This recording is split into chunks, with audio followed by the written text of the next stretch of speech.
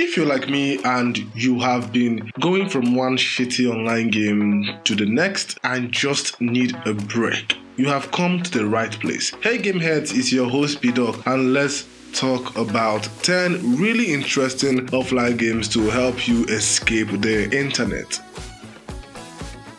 One of the reasons I love making offline recommendation videos is that I get to discover hidden gems and surprising titles, and today's starting game is just that: Quest Hunters, a fantasy RPG with isometric top view and colorful graphics. Pretty much a Diablo-like, added with randomly generated dungeons, a dialogue-influencing storyline, good-looking combat with a classless skill system, puzzle mechanics, a couch co-op mode.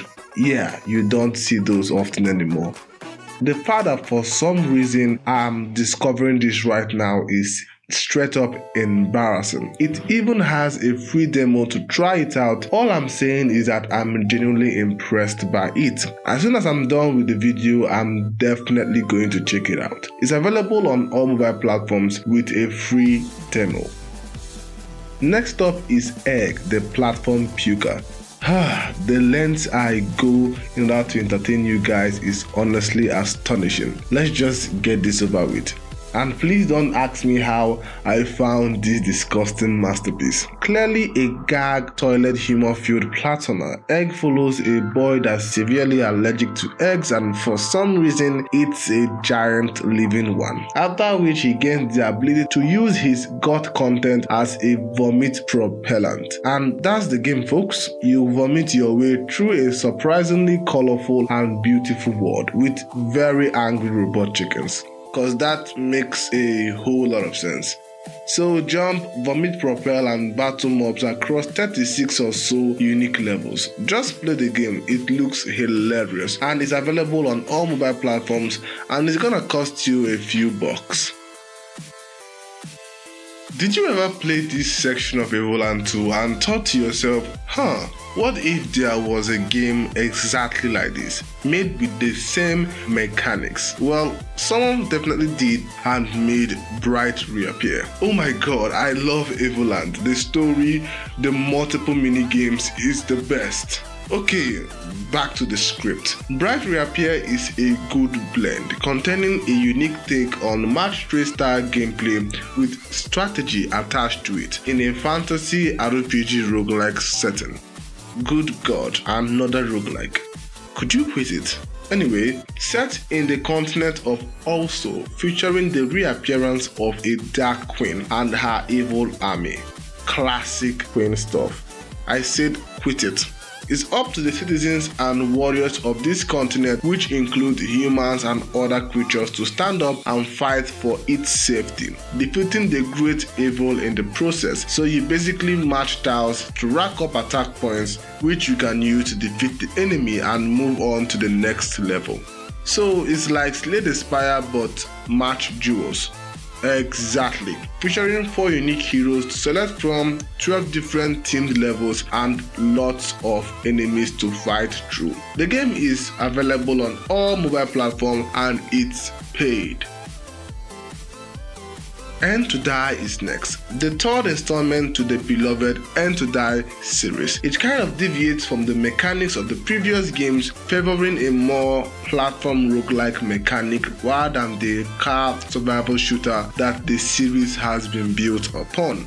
Yeah, roguelikes are cool and all, but it's getting a bit too much if you ask me.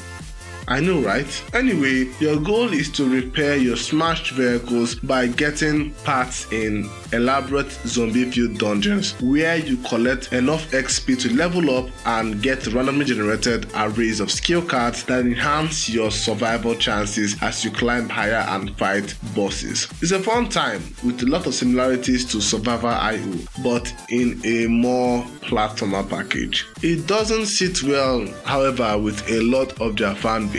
They just simply want to ram through stuff. They don't want another Survival IO ripoff, and who can blame them? Well, I still think it's a nice and fun twist, but hey, I haven't played any of the 2 sequels before this, so I might just be spitballing here. For those that are interested, however, it's free and in all app stores. Next up is Storyteller, and as the name easily suggests, you create storylines with the help of an enchanted book. Assemble each interactive comic character from a library of animated ones that react in real time to your choices. Work your way through each genre to earn the coveted Storyteller's crown. So in short, you are given the role of an author of a fantasy world, guiding the actions of dozens of characters to create scenarios that suit your interests. So you're literally God. Yeah, that's pretty much it. Storyteller is a Netflix exclusive title that is available on all mobile platforms, and that means that you will need a subscription to play.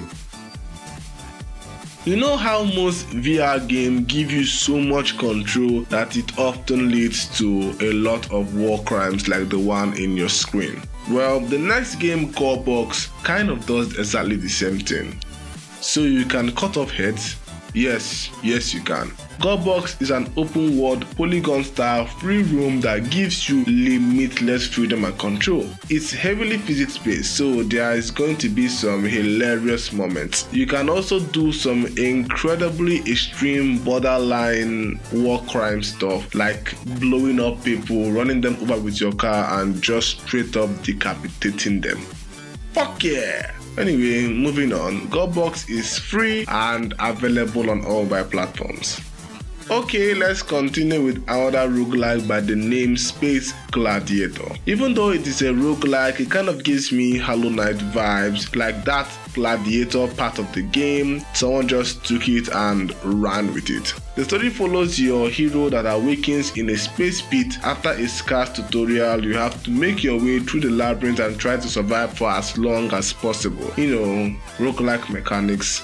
It has an interesting premise with platform action, dozens of eccentric bug mobs and characters, challenging boss fights, a plethora of weapons and item types with hilarious descriptions, gory and chaotic combat, and all the stuff that normally come with the genre. Even though it's well received on PC, it was chunky with unresponsive touch controls that exposed a non-refined port.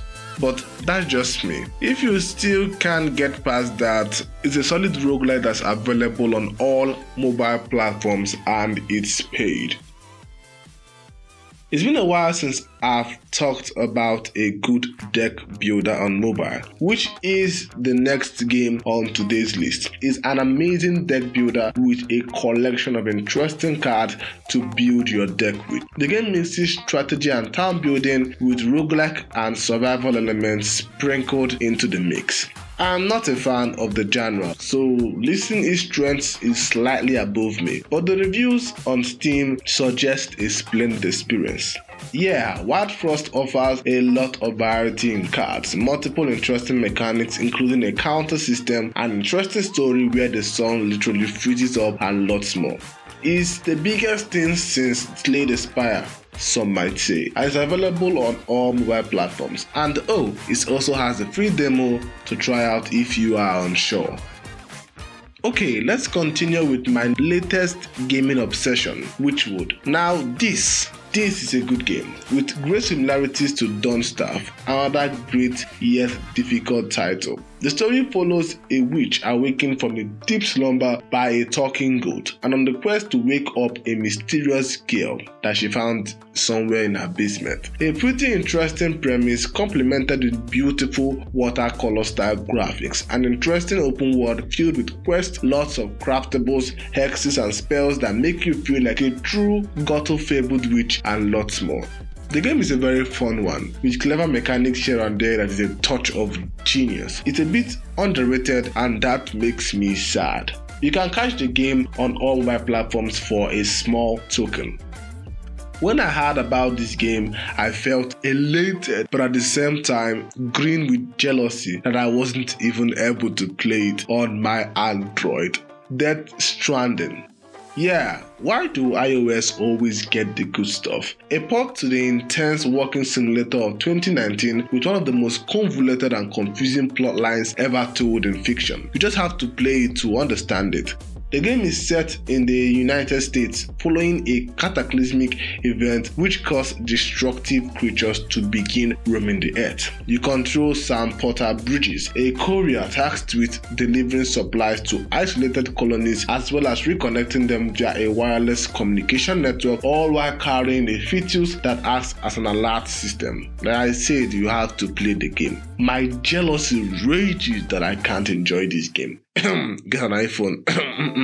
Anyway, it's an Apple Arcade exclusive title retelling the story of the original game in the palm of your hands. Although a bit expensive, iPhone users can experience this wondrous title on their App Store. Lucky bastards. Okay, with that we are done. Which offline game are you gonna try next? Let me know in the comment section and I will see you in the next one. You can go ahead now and subscribe, like, do whatever you can to make the video get better. Ciao, I'm out. Bye.